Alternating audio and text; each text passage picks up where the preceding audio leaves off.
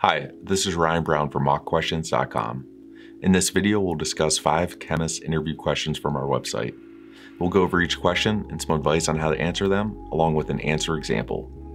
Afterwards, if you found this video helpful, please like and share. That would mean a lot to us. Okay, let's get started.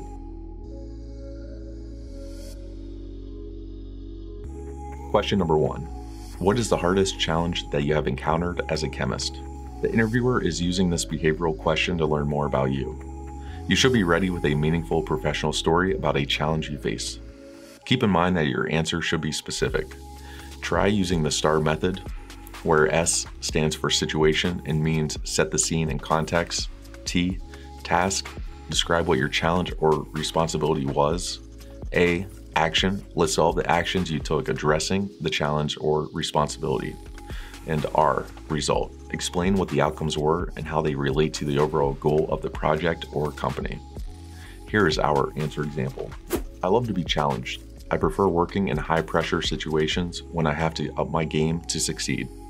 There was a situation at one of my previous jobs when a few of our lab managers were let go for not meeting deadlines. I was quickly given a promotion to a management position and asked to get up to speed on a complex project. I took on the challenge and spent time with the less experienced lab assistants and chemists learning a new software program, reading lab notes, and spending time in the lab on my off hours. By being the student, I gained respect from the other team members, and they felt like they were appreciated as an integral part of the team. It was a very difficult and challenging position to be in, but it forced me to step up and lead. Within a few weeks, we had met our deadlines and surpassed the expectations of our client.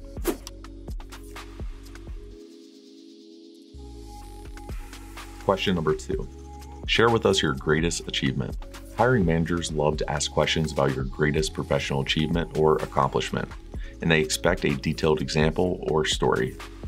Before the interview, write a list of your strengths, interests, and accomplishments, both personal and professional. Choose an example that is as recent as possible and somewhat relevant to the job or career. Try to be specific and talk about the results.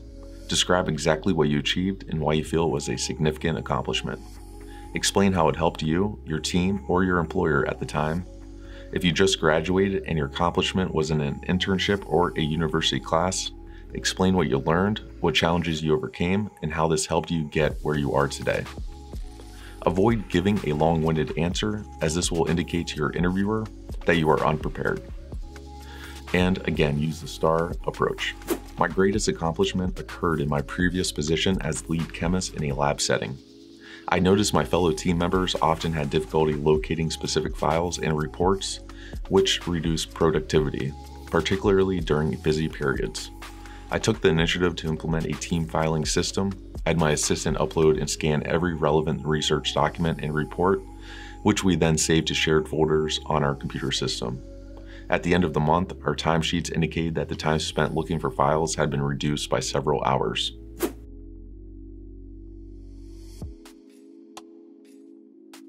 Question number 3. How could you improve to become a better chemist? This question allows the interviewer to assess your weaknesses and your strengths. There is no such thing as a perfect chemist. Even the best in the field can improve in certain areas. A good chemist must possess several traits, such as good analytical skills, good math skills, and attention to detail. It's okay to acknowledge the areas that you are working on. Be honest in your response and express your desire to improve your skills. As a lab assistant, I don't get to lead very often, at least not formally. In the long run, I'd love to start taking on more responsibilities as a leader in a lab setting. This could mean leading meetings or projects, mentoring or training newer team members, or other related tasks. I enjoy the hands-on lab work, and that's still what I would want to be doing, which is why I applied for this position. However, I'd like to work on my leadership skills at the same time.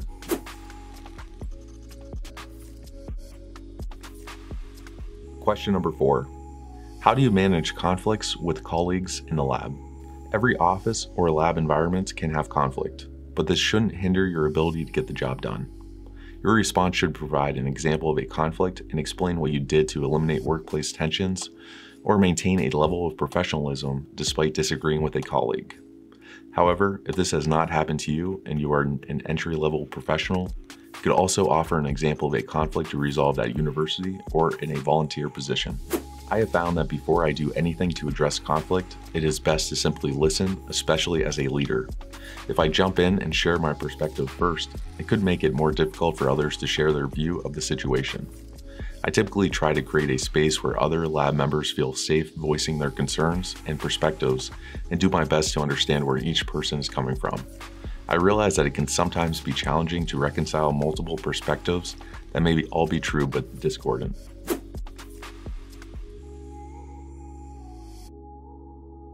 Question number 5. What criteria are you using to evaluate the company for which you hope to work? When you are asked this question, remember that it is just another way for your interviewer to find out more about you. Describe your desired criteria with typical company characteristics such as location, benefits, company stability, and company growth. Always keep your criteria positive. Research the company you are interviewing with beforehand so that you can tailor your answer to their specifications and attributes. In my recent job search, I researched companies based not only on location, job requirements, and benefits, but also on their mission statements, company goals, and dedication to their local communities.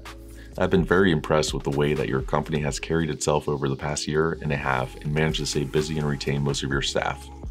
I look forward to adding my talents and leadership abilities to the strong traditions and framework that you've spent years building. Thank you for watching. If you found this video helpful, it would be greatly appreciated if you could subscribe to our channel. It really does help motivate us to continue creating videos.